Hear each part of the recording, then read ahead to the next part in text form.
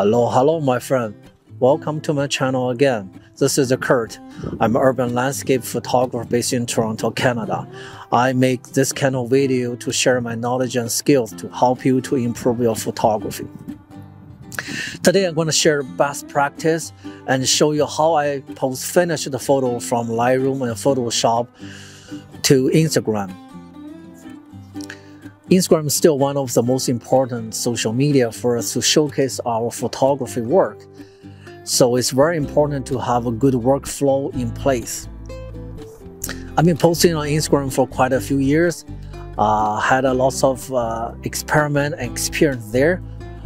I created a very effective way to post my photo from editing software to Instagram feed. Today I'm going to show you my workflow starting from Lightroom Photoshop desktop version to Instagram. And also this process can be easily copied to other social media or editing software. Without any further ado, let's get started. Hi, this is Kurt Wang, a landscape photographer based in Toronto, Canada. Welcome to my channel. Here, I will tell you my photography stories, share my knowledge and skills, and make photography friends.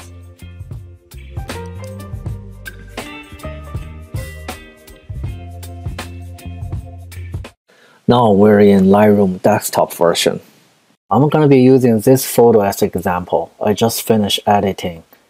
As you can see on the right side, all the adjustment and tonings are done already, so it's good to go. Before I post on Instagram, I always think about what size I need to post there. Usually Instagram supports 3 sizes, which are square, landscape, and vertical.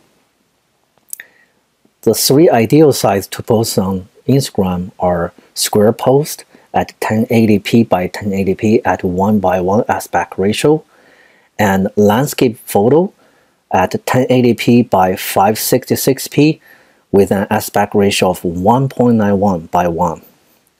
The last one is a vertical image at 1080p by 1350p with a 4:5 aspect ratio.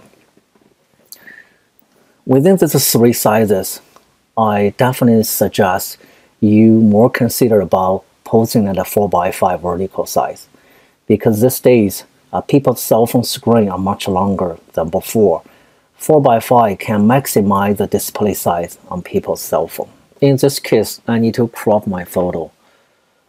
To crop your photo, you go to the crop tool on the top, and then under the aspect, you click on the original. Once you click on it, you will see there are more choices. If you want to do square post, click on 1:1, hit enter, you got it. Or you want to choose something different, go back to the tool, click on reset, open up the choices again. Let's do landscape. So 1.91 by 1, usually you don't see it here. I have it here because I entered the custom aspect ratio by myself earlier. So by default, it's not in the list. You need to click this, enter custom aspect ratio, and then enter 1.91 by 1 and click OK. There you go, hit enter, you got the image. So this one I decided to do 4:5 so I can maximize the display on cell phone. Reset here, go 4:5. So be careful. This is actually a landscape version 4:5. It's not vertical. So you just need to click on X on your keyboard. There you go. It changed to vertical. So I just want to make sure the composition looks perfect. I may adjust just a little bit and click enter. There you go. It's ready to be posted. So from here, I always save a copy first, because the finished photo is probably not just used for Instagram. Maybe later on you want to make a print or post on your website or even do photo contest. So make sure you save a copy for yourself first. Now right click on the photo, choose export, and then export again. You will see this window pop up. First you choose the folder where to save the photo. I create a folder called export for Instagram, choose that. File name is up to you. You can use the raw file name, or you can use a custom name if you have a name in mind. And then here, very important, image format has to be DNG. So why you choose the DNG? Because the DNG carry both the raw file data and the editing details. So later on you can do further adjustment with your editing, or you can export from DNG again to JPEG or TIFF if you want to do printing or other purpose. Compatibility is how you want this DNG file to be compatible with the Camera Raw, which is another similar editing software inside Photoshop. And then JPEG preview, it doesn't matter. It's just how you see the DNG file on your hard drive. So usually I just choose the full size, choose embed fast load data, and embed original raw file. The rest doesn't matter. Just go to the last one. After export, what action you want to take. So I just choose do nothing. There's other option if you need to, like exporting in Photoshop, you can choose the other options. And then click export.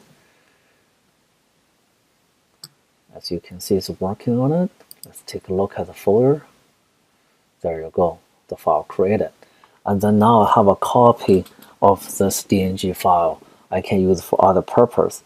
So I won't lose the editing. If I don't save it, just export JPEG, post on Instagram, I may lose all the editing details. So once you have the photo finished on your desktop, there's a two ways to post on Instagram. First is to save a JPEG file. Do something similar like how you save a DNG file. You can just choose a JPEG instead of DNG, and then post directly onto Instagram web version. Look like this. However, I don't recommend you do that because first, this web version doesn't have a lot of feature like the mobile version on people's cell phone. For example, it doesn't have a scheduled post and doesn't allow you to save a draft and post later. Another very important reason is Instagram more designed for mobile. Most of the users are cell phone user. So what you see on your PC may not look exact same on cell phone. Most of the PC have lots of light at the background. It makes the photo brighter. But actually, once you post on a web page, when you look at your cell phone, sometimes your look could be darker. It could be other aspect too. For example, sharpness or saturation could be different too. Since I want to make my photo look better on mobile phone, so I want to do the final toning on my cell phone before I post. So that's why I don't suggest you do this way. I would rather post this photo on cell phone directly. In order to do that, you need to move your photo to the mobile Lightroom version and then post from there. First, you can just open up your Lightroom web version and then just drag the DNG file onto the web version. Once this is uploaded, your cell phone will have this photo too, because your cell phone is connected with this web version. They are all online version, which is the cloud version. The other way to make it happen is go to collection at the bottom on the left side, click the add sign, and then create collection. So here I'm gonna create a folder called export to Instagram. So as you can see, we have this folder now, right? And then drag this photo that you already finished editing, which is the DNG file, and drag to here. The top right, as you can see the cloud sign, it's syncing this photo right now. So after the sync is done, you will see the green check mark here. Open it, you will see it's synced. In this case, you don't need to go through Lightroom web version. You can look at your cell phone's Lightroom Cloud version directly. Alright, let's take a look at Lightroom Cloud on my cell phone. As you can see, this photo already there. If you click on the Lightroom album, at the bottom, the collection folder we created, export to Instagram, already have this photo synced. So I want to take a look if this photo also look good on my cell phone. Look like there's a little bit difference. I may increase a little bit exposure and add some saturation. Just do some little bit more editing to make sure it look like what I expected on the computer screen.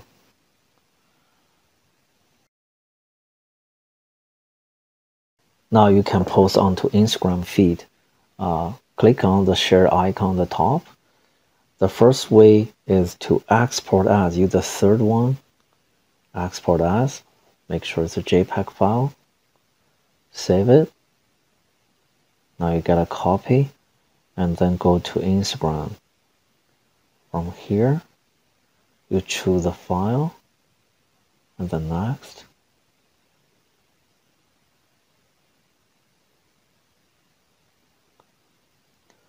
Now you can add your caption, choose the location. You can use other feature too, like save a draft or post in a future time. And then once it's done, you just click the share at the bottom. Or the other way to do it is in Lightroom, still click on the share icon at the top and then choose the second one, share. From here, you can share directly to Instagram feed without saving the file on your cell phone. I just noticed this way is better than the other way because the photo quality is slightly higher than the other one, especially on sharpness perspective. Next, the same thing. Once you have everything ready, caption everything, you just post. So in this way, we maximize the best quality on a cell phone, which will be more appealing to the Instagram user. Okay, we finished the workflow from Lightroom to Instagram. Alright, now let's talk about the workflow in Photoshop. A lot of time we add it in Lightroom or Camera Raw and then do further adjustment or editing in Photoshop. So in this case, I did lots of editing on the right side, as you can see, and this photo is ready to go.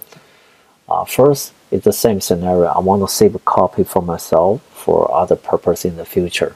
I will go to File, Export, Quick Export as a PNG. That's what I usually do.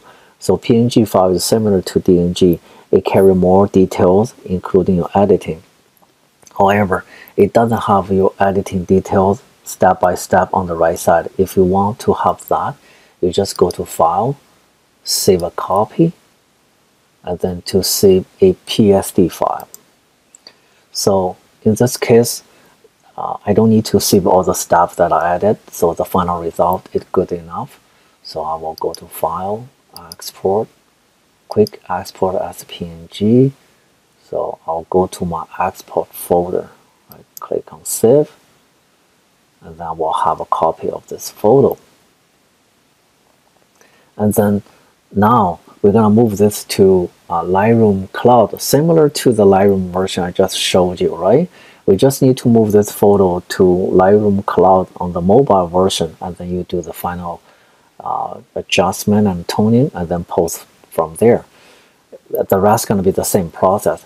But to move to the Lightroom Cloud from Photoshop, it's going to be a little bit different because you're not able to create the file to sync together.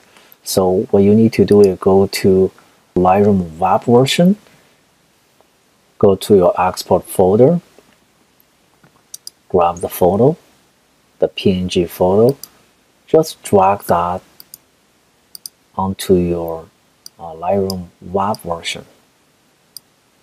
There you go. You see it's uploading. Wait until it finishes to 100%. Now you have this photo successfully uploaded to Lightroom web version. That also means you will have the same photo ready on your Lightroom Cloud version on your cell phone. On my cell phone, when I open up the Lightroom Cloud version, so this photo has been synced and uploaded on my cell phone. So the similar process, you just do a little bit adjustment, make sure it look good on cell phone, and then share to Instagram feed from there.